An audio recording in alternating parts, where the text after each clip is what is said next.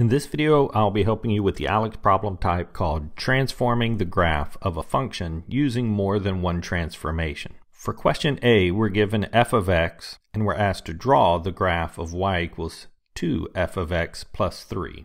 So I'm going to start with 2f of x. Since f of x represents y values, we are doubling each of these y values. So this point is -2, -4. If we are doubling the y values, that would be -2, -8.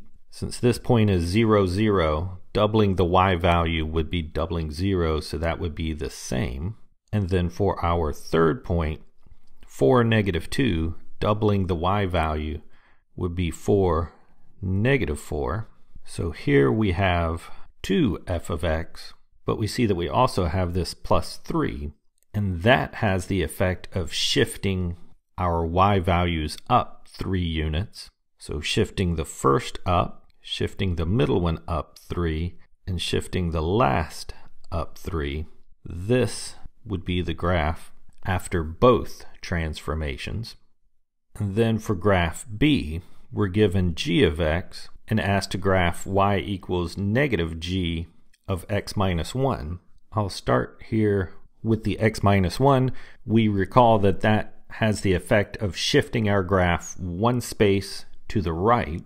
So each of these points gets shifted one space to the right to create the new g of x minus 1. But then we still have the negative outside, and we recall that that has the effect of flipping across the x-axis. So our final graph will be reflected here. And this is the graph after both transformations. The first shifting it to the right one, and the second reflecting it across the x-axis.